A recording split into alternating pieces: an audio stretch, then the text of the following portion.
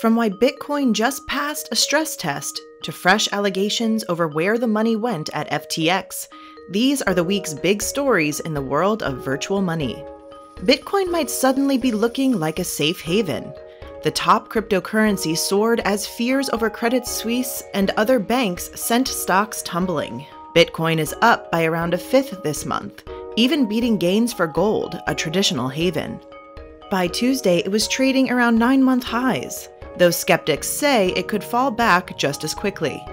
Market Vector's Joy Yang says concerns over future rate decisions are one driver. I think people are running to safe haven assets because they're not quite sure what's going to happen eventually with the Fed outcome. Not all coins are profiting from the crisis, though. Number 2 stablecoin Circle USD tumbled after losing its peg to the dollar.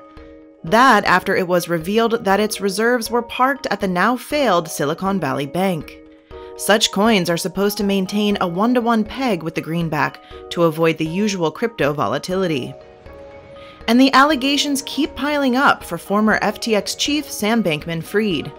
The new bosses at the failed crypto exchange say they have discovered he received $2.2 billion from associated entities. A lawyer for Bankman-Fried declined to comment on the report. The crypto entrepreneur faces trial in October on charges of stealing billions of dollars in FTX customer funds.